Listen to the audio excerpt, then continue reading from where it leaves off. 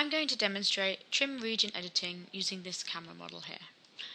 As you can see, we've got some surfaces that need fixing. So first of all, I'm going to select this surface, right click and enter the trim region editing mode. And you can see we get this different toolbar here. I'm just going to go into the P-curve edit mode. You can see we get this P-curve toolbar.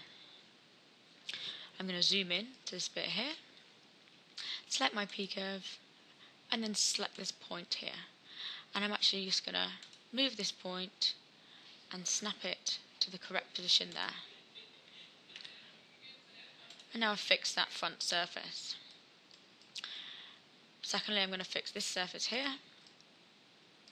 First of all, if I just Control K, you see that we haven't got a boundary here, which is where we need to trim our surface. I'll show everything. How you do it normally would be to create a composite curve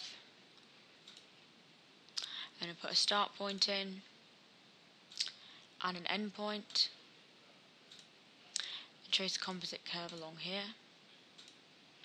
I'll save that and eject. So if you weren't going to do this using trim region editing, you'd simply go to General Edits, Limit Selection, and then delete that bit there. However, I'm just going to show a different way of doing this. So I'll close that and just undo that.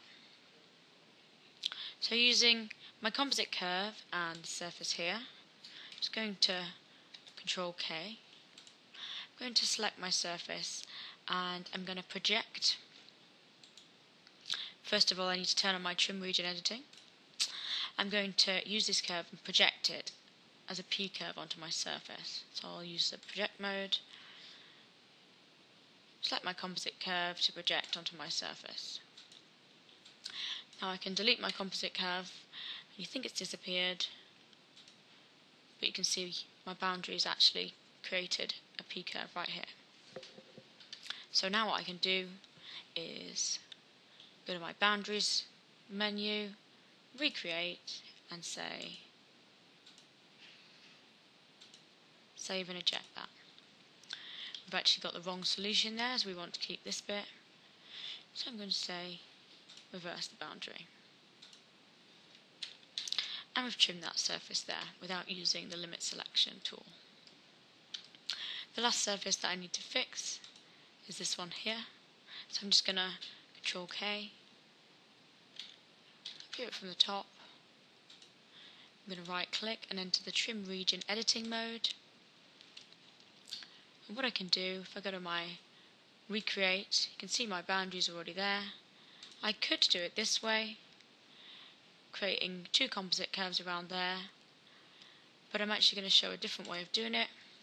I'm going to go to my P-curve edit mode. I'm going to show you what we can do to P-curves. So I'll zoom into this part here. I'm going to select this P-curve, and we don't want it to extend to the end here. So what I'm going to do is select this point and delete it. So that outside circle is now fixed. I need to edit this one here. If I select this curve here, I'm just going to number the points on it so I know that this is the start of the curve. What I want to do is extend that P-curve. So I want to extend at the start of the P-curve, and I want to extend by shortest route to a P-curve, and I want it to extend to this P-curve here. So I'm going to say OK.